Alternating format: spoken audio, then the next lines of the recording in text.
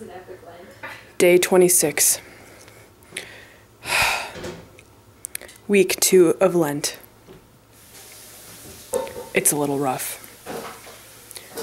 People are getting hurt. We had to tell the devil to go to hell today. It's getting serious. Show them the wound. Here's the wound.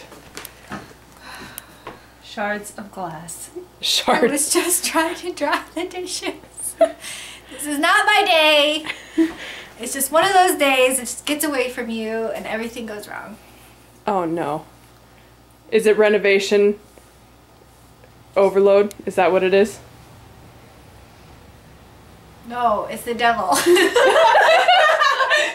Not helpful! No. But I went over there and the drywall guys left the heat at 80 degrees. What do they think we are? Made of money?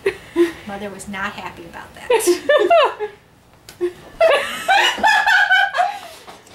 I'm doing all right.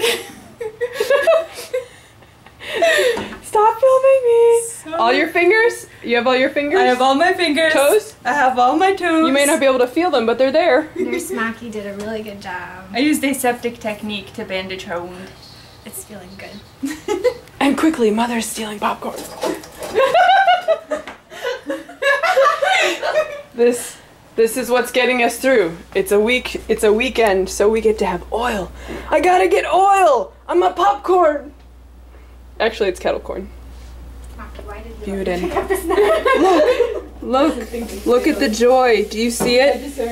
Do you see it? The joy? That's it. That's the joy. I gotta get oil. Show me, how do you get oil? Salad dressing. Except for like silly virgins who run out of oil in their chapel, right? Oh yeah. That was cold. But luckily I got foot warmers. That is lucky. Very lucky.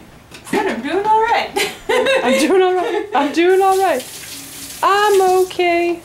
All right. Well, that's enough for day 26 of renovations. Bye-bye. I'm living to tell about it. Week 2 of Lent. 2.